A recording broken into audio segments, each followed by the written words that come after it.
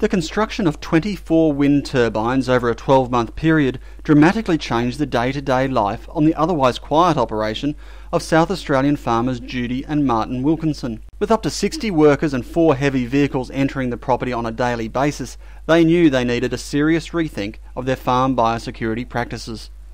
I think biosecurity has always been on our agenda as a farming business, but about 4 years ago the owners of the property were approached about the construction of windmills for power, and so that heightened our awareness.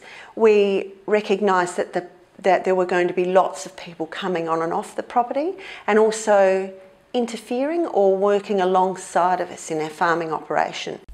Putting in place clear processes for communication played a big part in how they managed this challenge successfully.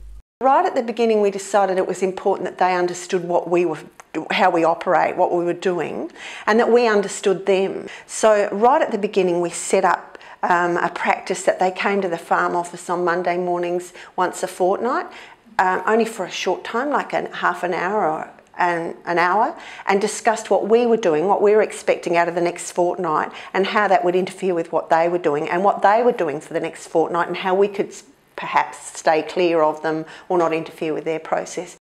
With so many people and vehicles entering and exiting daily, a key focus was securing the property boundaries through the use of clear signage. To these constructors, a fence was a fence and a gate post was a gate post, and we had to find some sort of way of indicating that whether the gate had to be open or shut. And so we set up a flag signage system that if the red flag was up, it must remain closed at all times. If the white flag was up, it could be left open, or it could be found open and left open.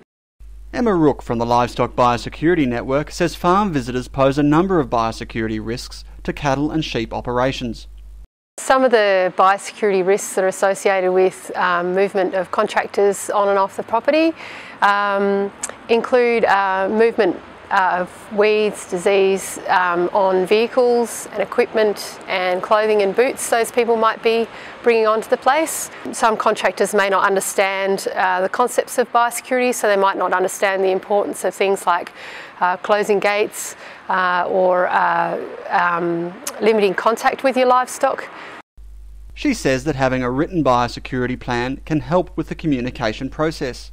It's helpful having your expectations in a written plan, and primarily that aids you in communicating with contractors, but also other people coming onto your place.